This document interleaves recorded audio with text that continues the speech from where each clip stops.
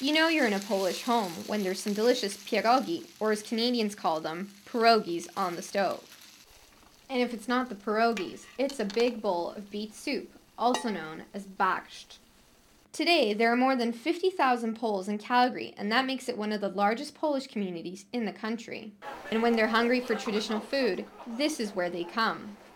The Old Fashioned Meat Delicatessen has been serving customers for more than 18 years. It was opened by Mieczysław Skałka, who came to Canada from Lublin, Poland. While the store has many Polish goodies to offer, the one thing that disappears from the racks the fastest is the homemade Polish sausage, or swojska kielbasa.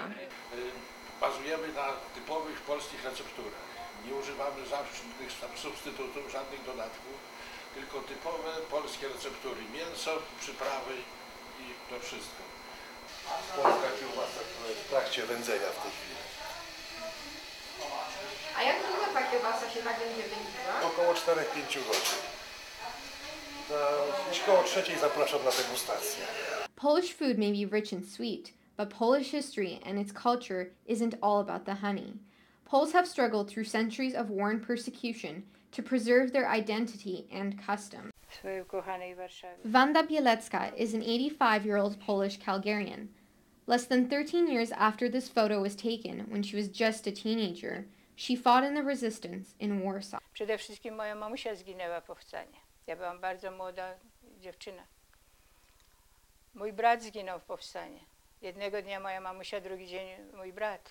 But 12 months ago, Wanda and many other Poles suffered another tragedy, the worst since the war.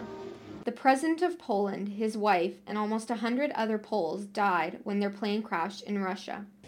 They were on their way to pay their respects to the thousands of Poles killed there in a wartime massacre. It was heartbreaking for Poles in Canada and all over the world. Bo jednak zginęło bardzo dużo cenionych ludzi w Polsce.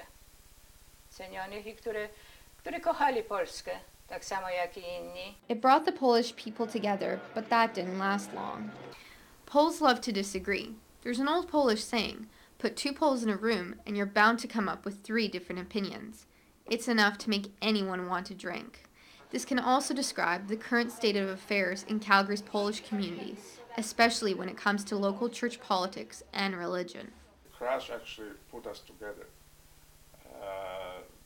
and very soon we forget about it. But there are different issues like gain for the power, who is the president, who is not, and who wants to be. But again, that's very small percentage of our community. If there's one thing Poles agree on, it's the importance of their culture, whether it's dancing,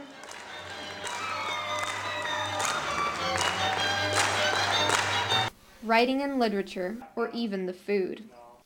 Polskie potrawy zawsze u mnie są na stole i dzieci lubią i przez 50 lat polska kuchnia u mnie jest ciągle. And food is what the deli is all about. Po prostu z tym zamiarem otworzyliśmy żonowskie, właśnie żeby podtrzymywać polską tradycję.